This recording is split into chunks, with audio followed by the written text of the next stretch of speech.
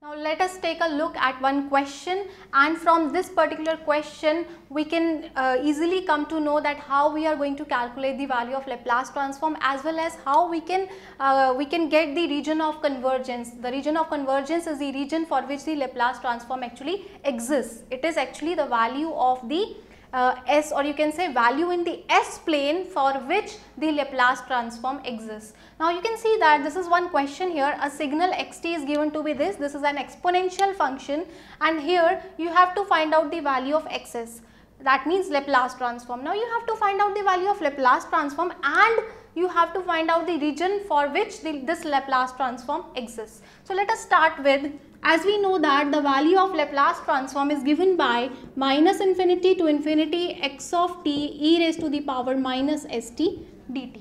Alright, so now what we have to do, we just have to substitute the value of xt from here.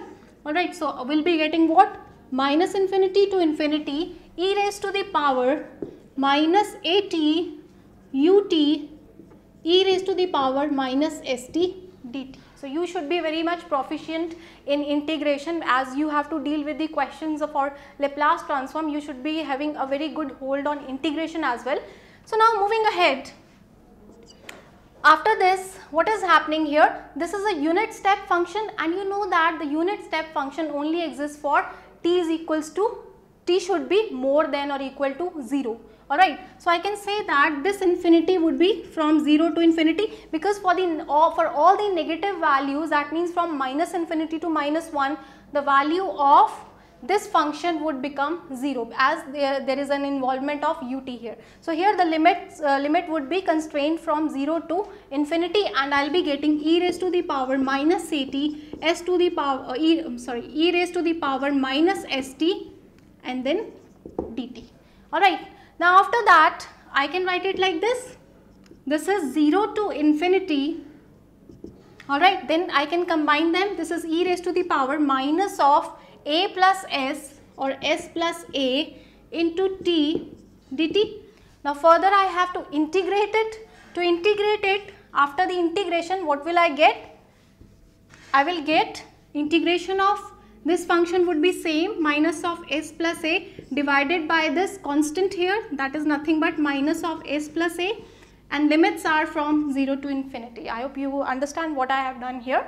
Now after this, I just have to substitute the values of the limits. Now I can say that this function would become, for the value of upper limit, it will become e raised to the power minus infinity minus lower limit, that is e to the power 0, and at the outside I am having this constant, that is 1 upon minus of s plus a.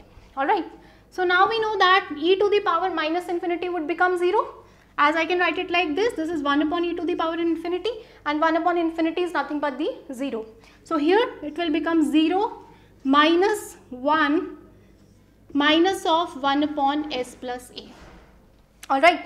So from this I am getting what? I am getting 1 upon s plus a. This minus goes with this minus, and we are just left with 1 upon s plus a. This is nothing but the Laplace transform of this particular function. Now we have to define the region of convergence, the region for which this Laplace transform exists. So let us see.